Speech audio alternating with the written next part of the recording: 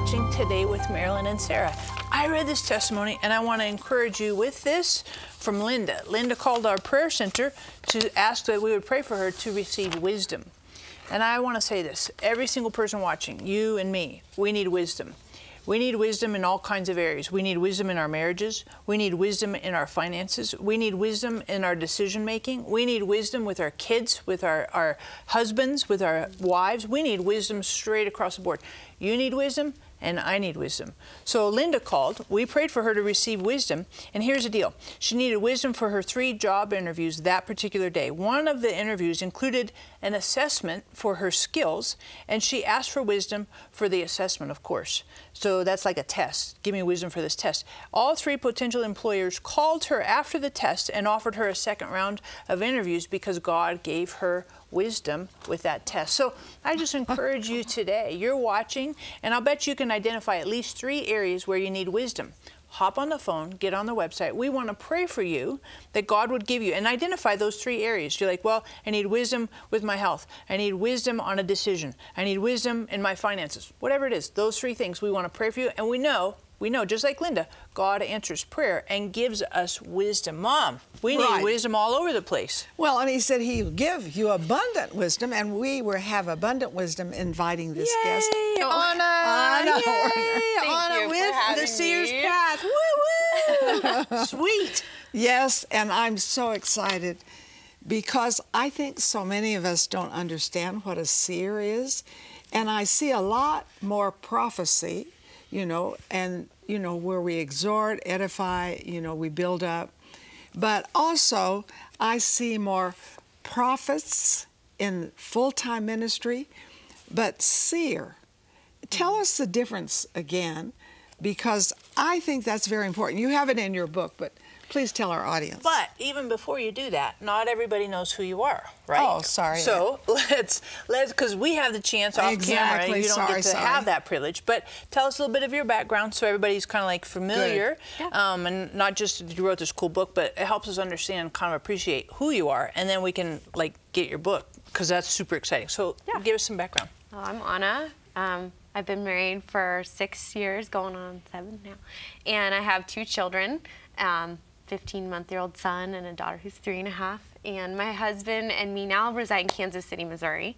I'm originally from California, and we are the associate directors of healing rooms. So we do healing ministry all the time, and we love it. We love it, love it, love it. So that's a little bit about my background and where I'm from. And nice, nice. And then go back to, tell us. No, sorry, I interrupted. Well, we're a mother-daughter. We know how to do things together. We're kind of the hand in the glove here. But I like this especially because I don't think in this day we understand what a seer is. I mean, what is that? And really, what is a full-time prophet? A lot of you think, oh, is this kooky spooky? This is not kooky spooky. This is biblical. And so when Anna shares in this book and shares today, angelic visitations, I don't want you to get nervous. I want you to know that Sarah and I have confidence in this ministry and I've read through this book and seeing how angelic visitors work in our lives and ranks of them is awesome. So share some of the things of your angelic visitations into some very dangerous situations. Yeah. So a seer, you had asked me what a seer is. Seer is a seer isn't a made-up term. It's in the Bible, actually, but a seer would get discernment from the Lord through the gift of sight. So similar to a prophet, they will prophesy, but it's through mostly the gift of sight that they receive wisdom. So prophets might hear from Lord, where the seer sees. That's good. Same thing, though. Same offering, prophecy, discernment, same thing. Right on. But yeah, I have had a lot of angelic encounters. I was in Brazil, and I was in the drug trafficking slums. One time I got really lost, and I was like, God, save me. Please save me. And an angel showed up, and he was on, like the Lord said, look up, Anna. And I just looked up, and I saw an angel at the very end of the block, and the angel smiled, and he just waved to me like this and dropped a flower, like a physical flower, on the ground, and then just took off down the corner.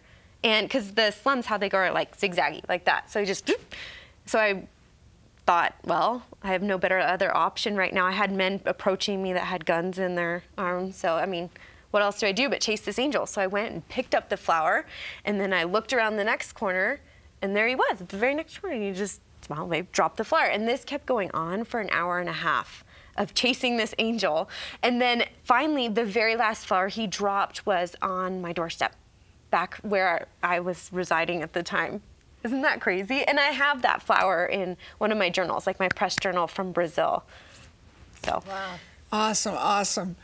And you know, you may be saying, well, I wonder if I've ever had any angelic visitations. And of course, we see different ranks of angels, but you also were caught up into rooms in heaven showing angels and angelic activity. I would like for you to share that. Yeah, I get to go to heaven often, which is wonderful. God's blessed me in that. And one time I went to a room where, well, first I was walking down a corridor and there's a door and Jesus pointed to it, and so I knew that's where he had for me to go. And so I went into this room and I saw angels just bustling about the room. And they were really busy. And I just watched, you know, like, what's happening? You know, I just try and watch everything when I get to go to heaven. And I saw them going to, there's all these shelves from floor to ceiling. There were shelves and all these little jars that were there. And baskets. Some of them were jars, some of them were baskets. And they were getting things out of it. And the Lord would look at them. The Lord was in the very center of the room. And he would, like, nod or indicate something to them. But I would see this transaction happening back and forth, and then they would just zoom, zip off to earth down below, and I could see the earth down below and take those things. And then I asked the Lord, well, what is this? And they said, and Jesus said, this is the answer to my saints' prayers. And they were releasing the answers to prayers. Isn't that amazing? Awesome. Awesome. You know, you may be watching right now and you have some things you need answers for. You might need answers for healing. You might need answer for financial issues. You might need answers for relationship questions. You might need answers for internal issues. Maybe you have kind of some questions, some confusion, maybe even some depression, and we would love to pray for you. Hop on the phone, get on the website. It's a great opportunity for us to pray and see angels bring you those answers and provisions and solutions. And while you're on the phone, grab your copy of The Seer's Path. Super great book. And one of the things that's helpful in this book is it's got questions at the end of every chapter, discussion questions. So you can do it in a small group. That's phenomenal, like Sunday school class, a book club, whatever. And there's also activation prayer at the end of every chapter. And I love that because sometimes I don't know how to pray. You know, I'll read a chapter and be like, wow, that just that blew my mind. And the prayer helps me because it's like I don't know how to put that into words. But that these prayers at the end are super, super helpful. So grab your copy, and this would be a great gift. Super excellent gift for friends that you know, book club, all that, but really helpful. And, you know, Anna, too, the other thing I want to ask, and you've talked about this a little bit, is, you know, your mom, when you were 5 and you saw the angel and came in your room and played and all that stuff, and your mom didn't be like, oh, well, you know, that's so nice, that's sweet, and, you know, just kind of dismiss that. How did your mom cultivate some of that gift of seeing? Yeah, my mom, she's an incredible woman, but she was already a seer. And so when I approached her and I said, I saw this angel, and, you know, and I told her the whole thing, I was only 5, but she didn't dismiss it. I think as parents, it's so important for us to not dismiss some of the experiences that our kids have. Right. You know, I know my daughter's had supernatural encounters already, and she's 3.5. So when she has those and she tells me about them and she'll say, oh, I saw this and this and this, I'm like, well, tell me more. You know, I'm always like, can you come? And I've already cultivated this in her. I train her, come pray for me. Right. Come pray for me. Like the other day, my neck was hurting and I said, honey, come lay hands on me. And she prayed for me. Jesus, she said, may God help you feel better. Heal mommy's neck. And literally it was gone like that. My neck was healed. So kids, we can train them at a young age. As parents, we have to train them to move in the gifts of the supernatural, but not to dismiss them. Right. The other thing too, I think sometimes we have this idea that I'm too old. Right? Some people are watching right now saying, I'm too old to move in the gifts, you know, and they feel like that boat sailed. What would you say to somebody like that? No, it hasn't sailed. It hasn't sailed. You know, God wants it. Moving in the gifts of the supernatural, it's all about intimacy with Him. Really, it comes down to that.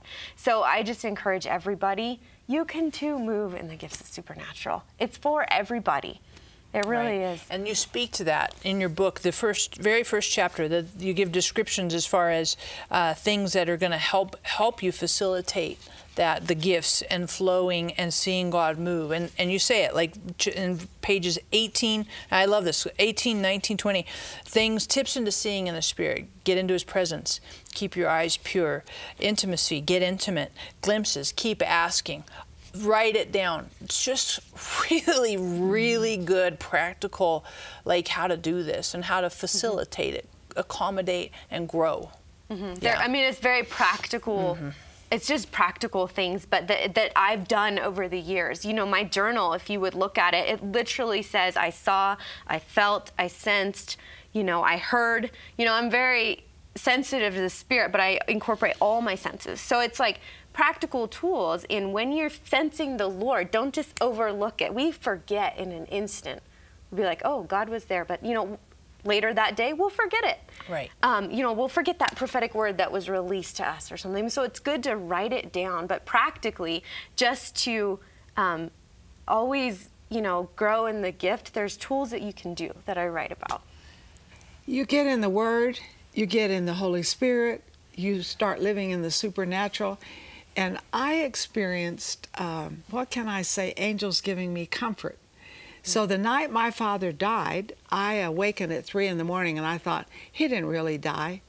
And there were angels standing at the dresser and warmth was coming out of them. You know, these are guardian, wonderful angels. We'll be right back. Just beyond what your eyes can see is a very real spirit world. For your gift of $25 or more, we'll send you Anna Werner's book, The Seer's Path. Through an engaging blend of supernatural stories, including encounters with Jesus, experiences in heaven, and practical spiritual truths, Anna releases a powerful message that will help you start seeing into the spirit realm. This book will help you gain essential tools for engaging in victorious spiritual warfare, unique insights into the workings of angels and demons, insider glimpses into the rooms of heaven and the realms of God's glory. We will also send you Marilyn's CD, Supernatural Strategy. This teaching walks you through the Word of God and teaches you how to be successful. You'll be encouraged to open your Bible and read God's plan for you and see that God's Word has all the strategies you'll ever need. Learn to see into the supernatural world and experience the wonders of heaven in your life today. Call or click today for this valuable resource.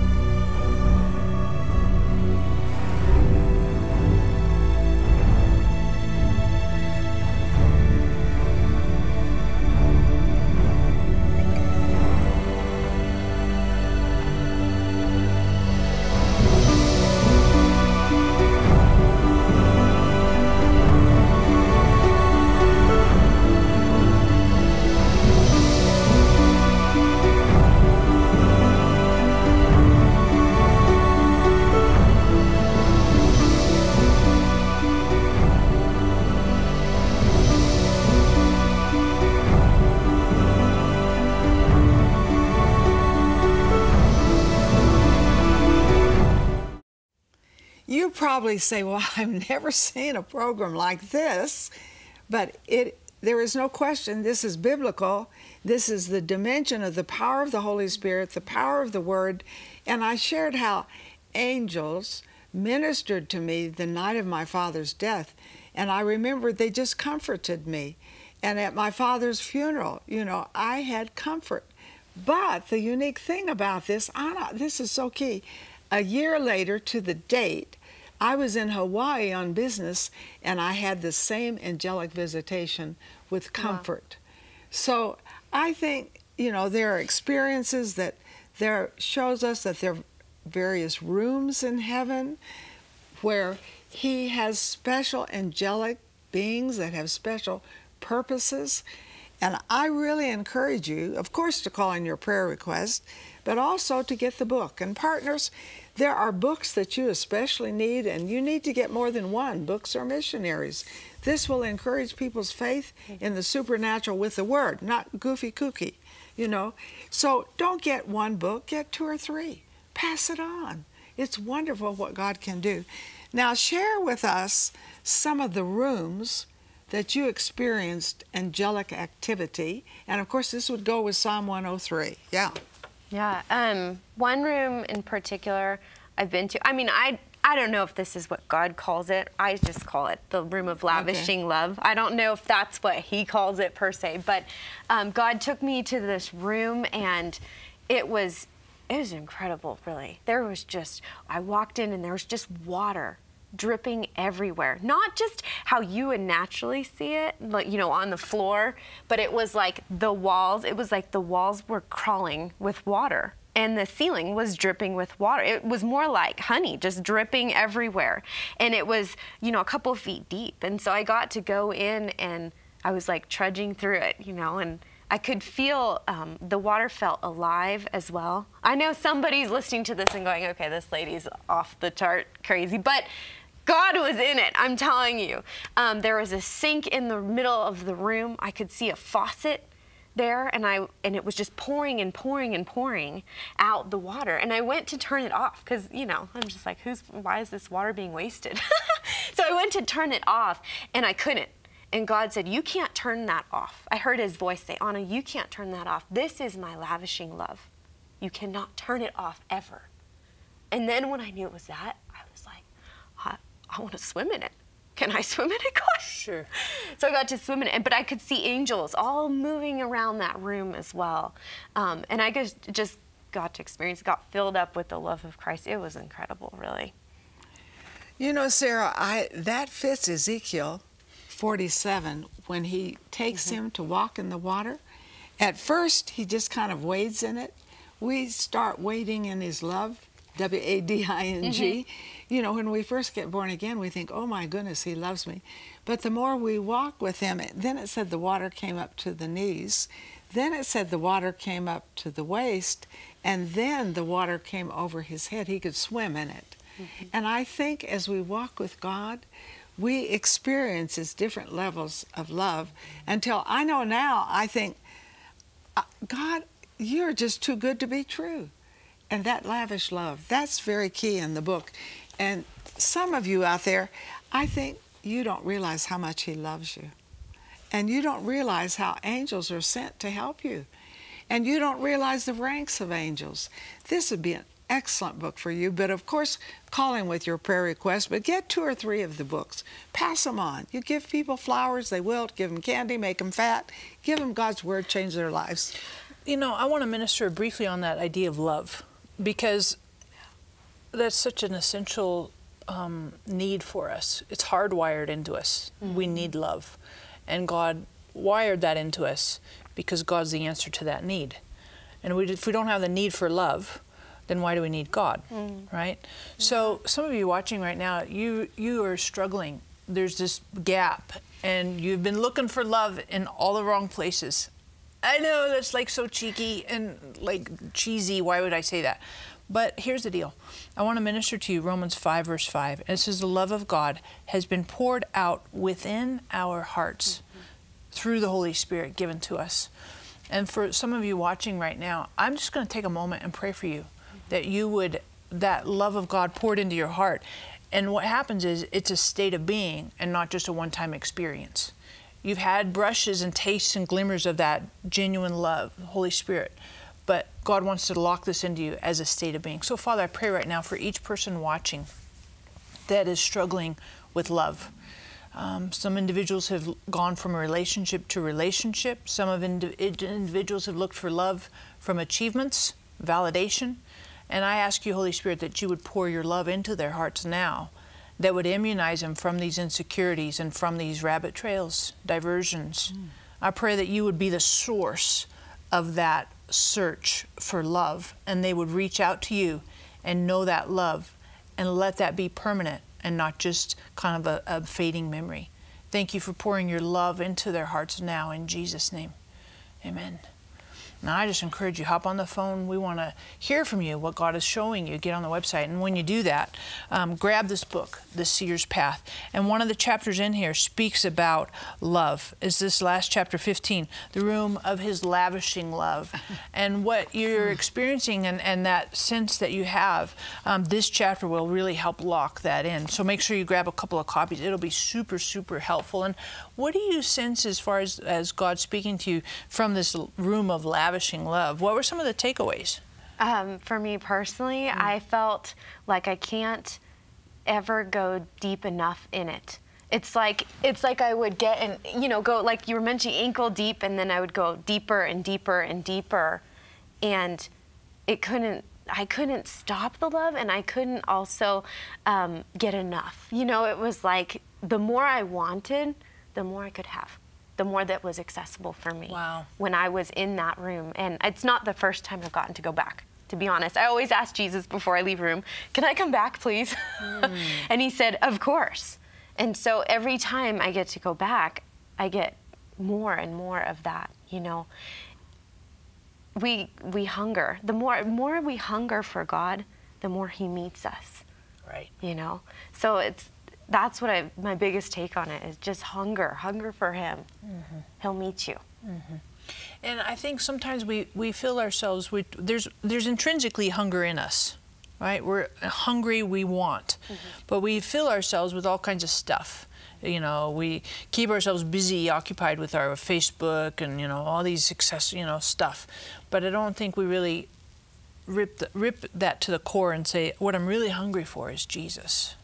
Yeah. Jesus. Relationship with him, intimacy with him, And that is so key, because you tell us in here about how to just wait in his presence and how to write down your experiences. I think it's very hard for us in this day to be still and to get our minds still. And so I know I practiced this last night too, because I read the instructions and I thought, Lord, I want to be more sensitive to your voice. Now, the Lord did something to me that's kind of unusual for me. I drive to church every day, to the office when I'm home. And he pointed out a building, a new building they're building. And he said, that's your building. Wow. And I said, that's my building? He said, yes. You're to pray over the workers that they get saved, and you're to pray over the people who are going to inhabit the building and the maintenance people. So every time you go by, remember, that's your appointment. And those are the kind of things that, they're just so sweet to you. And the Lord wants to talk to you in a sweet way, direct you, even his correction, because he talked to me the other day and said, you need to repent of some pride issues. And I want to say, who, me? That must be Sarah, not me. But it was me. Even his correction is sweet. So just share with us quickly in the wrap-up, why they need to get the book. Why do they need it? Everyone longs for supernatural encounters, but like I said, it's really about going in deep with him. It's about Jesus, right?